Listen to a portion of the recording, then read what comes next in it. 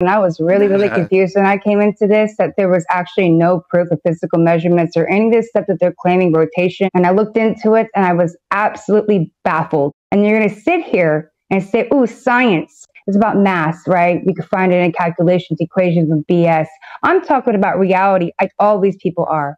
How do you believe something that you've never seen in reality or they can't provide you and show you? Oh, but it's science. Honey, that's not science. It's called pseudoscience. I want no part of it. And I'm a 38-year-old woman, and I'm asking for that proof, that evidence that I've been asking for a year and a half. You can't provide it. You want to show me data, equations. I want to see that geometric horizon that you claim that we have that's being refracted now for this apparent one. I'm getting really sick and tired of you telling me that this horizon is physical because you cannot find that. You cannot show that. And I want those physical measurements. I want these physical things to be presented to me in reality. And if you can't provide those, then people need to sit down and stop claiming it's evidence. It's really, really disgusting. Woohoo! You tell them. I share that outrage. That's pain I can get behind. Damn right, you demand it of them. You show us this bullshit proof you've got in maths. Yeah, I'm right behind you, sister. Thank you, Nathan. Now, because I asked for evidence and you don't have it besides some paperwork, some peer reviews and nothing else? Pictures?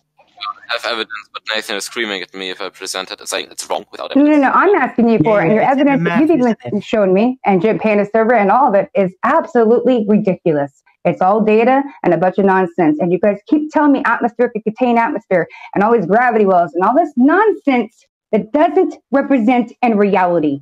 The problem is, if we give you evidence, you ask for the evidence of the evidence, and if we give you the evidence for the evidence. That's all we're asking. Show us it happening in nature. If it's claimed Earth has Coriolis, show us it. Show us things drifting.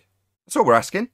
If we're talking about the first part of the scientific method, which is the observation or a problem, then I don't need to show you something in nature. I just need a problem or an observation.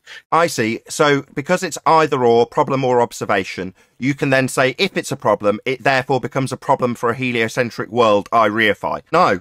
If it doesn't happen in nature, if it's not a problem in nature, it's not something we need to concern ourselves with in nature. Now, you can concern yourself with the problem in maths, but it's not a problem in nature. That's the point. It's science. Science is exclusively interested in the physical and natural world. Observe natural phenomena. That would be your dependent variable in a hypothesis, and then your presumed cause. What you're doing with this little magic trick is trying to create a problem, call it science, so that you can loosely associate it with a world that you reify from maths. That's a heliocentric model of a world. And in your model of a world, you have Coriolis effect. In reality, physical, observable nature, we don't observe that effect of things drifting.